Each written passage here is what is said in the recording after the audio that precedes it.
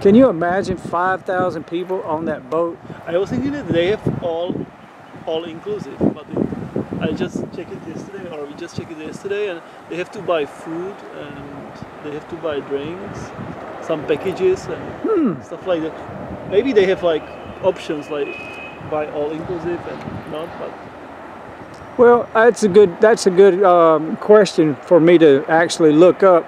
But some of the cruise ships, they have a package where you don't have to pay for your drinks, you don't have to pay for your food, but it's a different package, you know. Maybe now they're all inclusive right here at the Royalton White Sand. They got a deal where it's one price, all the drinks are included, all the food is included. But it's like, it could be for two people, it could be close to almost 4,000, 5,000 for 7 days, 8 days, 10 days.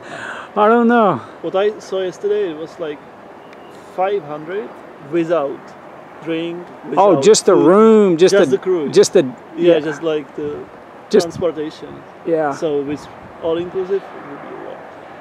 Well, you couldn't buy a ticket to get back on that boat right now if you wanted to. Like say they're going back to Miami and you go out there on that boat and you tell them, I want to go to Miami with you. It ain't enough money, they can't do it. But if the airline shut down, I bet they'd start taking people back to Miami.